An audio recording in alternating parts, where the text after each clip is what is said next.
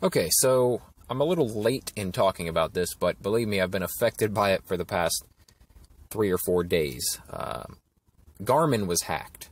The reason I know this and am affected by it personally is because I am a Garmin fitness watch user, and I use their app all the time on a daily basis. I just recently, in the past year, got into endurance training and running daily.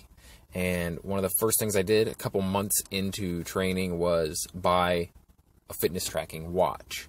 And after doing some research, I went with the Garmin 235, which gives me everything I need, except for maybe I might want to upgrade to the one that stores your music and podcasts and things directly in the watch. That'd be fantastic, so I didn't have to carry my phone with me when I run. But anyway, on to the story. I actually pulled up a news story so I can actually, hit you with some facts here today.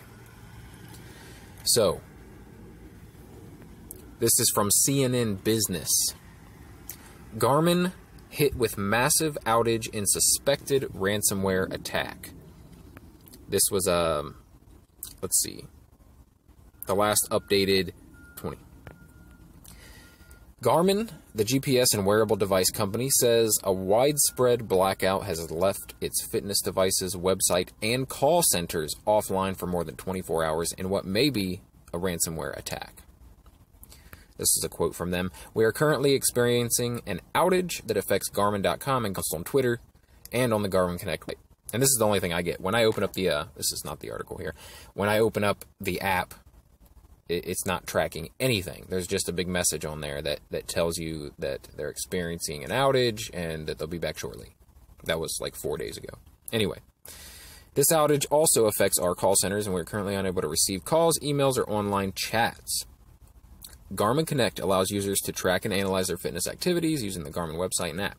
Since Thursday, however, the outage has prevented new downloads of the app, and the website is still shut down as of midday Friday. And here we are on Sunday now, and I'm telling you personally, nothing has changed. So, aviation also appears to have been affected. The tech news website ZDNet reports that pilots were unable to download the newest version of Garmin GPS software, Fly Garmin, which the FAA requires to be up to date. The Garmin Pilot app, which pilots use to plan flight paths, was also down. So this is not just affecting people who wear fitness watches. It's a huge, huge hack. Some Garmin employees say the outage is connected to a new strain of ransomware called Wasted Locker, according to ZDNet.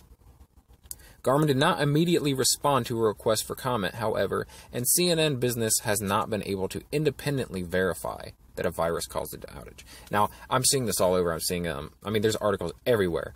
And some of them will say that there are sources inside the company who are confirming this, but the company has not officially said what's going on. But man, is it affecting... I know it's probably a bigger deal to pilots and the like, but man, I'm a member of a couple of fitness groups like on Facebook, and everyone's affected, man. Everyone is affected. Now, some people are saying just upload your stuff directly to the website, to Strava. Well, I don't use Strava. I use Garmin, and that's it. I only track my stuff through Garmin. So, unfortunately, I am shit out of luck until they get things back up and running. It must be a pretty big deal because I've never seen a company that got hacked that was just completely down for this long. It's pretty crazy. So, yeah. That's what's on my mind today, man, because it will track the immediate workout you're doing, and I don't know if it is storing all the info. Like, I don't know how long it stores info for if you're not syncing to the app, you know. I don't know if... I know I've ran like 30 miles this week. Is that... when it finally does sync up to the working app and website, is it going to have all that data that I've collected this entire week? I don't know. I don't know if it's going to track all my runs. But, you know, I'll be fine. I mean, what did people do before there was tracking apps? I'm just happy that the watch, you know, is still works. That locally it still works. That I can see how long I'm running, what my pace is, you know, my heart rate and things like that. So at least I have that aspect of the tracking You know, that maybe I can't upload it all and track it for the week, get my weekly stats and get my entire day stats, but it is still tracking calories burned. It's still tracking the workout that you're tracking while you're tracking it, and everything else. It's still tracking your heart rate and things like that. So, you know, at least there is that.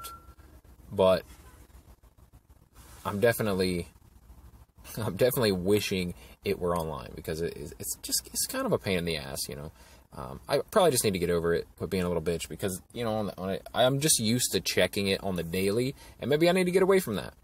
Maybe that's a cue for me to pull back a little bit from caring so much about the data.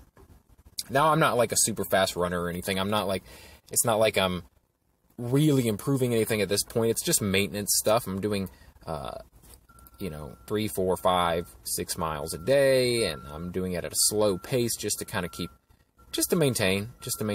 So, nothing detrimental. It's not like I'm preparing for a race or anything. I'm not super upset by it, but it kind of sucks, because I just thought maybe a week ago, I was thinking of a gift to buy my wife for her birthday next month, and I was thinking, you know what, I should get her a Garmin watch that's kind of like mine, you know.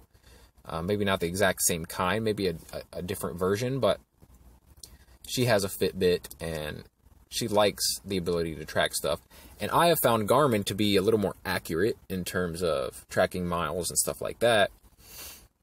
And I was hoping to, you know, upgrade her for her birthday. We're already going on a trip for her birthday, but I wanted to kind of include, you know, a gift as well. And I was wanting to get her a Garmin of some sort. But now, I've got to take another look at that. Maybe I shouldn't. Maybe I shouldn't go with Garmin. I don't know. Hopefully they get it cleared up soon. Anyway, if you enjoyed today's podcast, please subscribe and follow the podcast.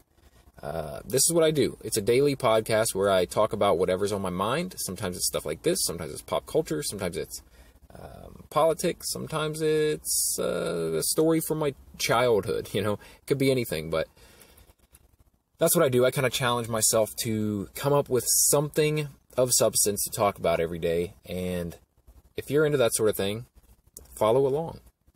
Like it. Share this episode if you enjoyed it. Found it useful. Thanks for listening. Talk to you again tomorrow.